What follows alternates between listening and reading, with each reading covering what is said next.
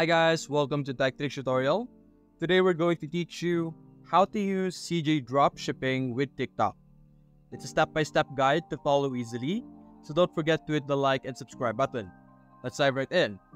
Now we will show you in today's video how you will be able to connect both CJ Dropshipping to TikTok, wherein you will be able to sell your dropshipping products on TikTok as well.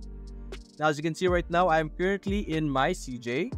And to access this, you're going to have to click on my CJ over here on the top, this option over here.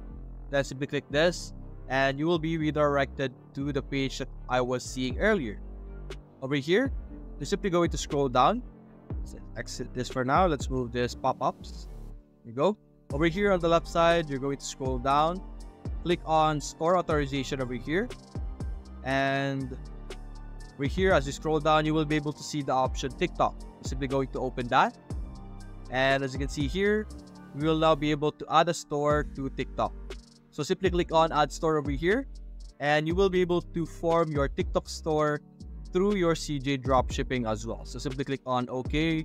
And finish all the process required. And you will be able to use CJ Dropshipping with TikTok. Hope you enjoyed the video. Please leave a like and subscribe.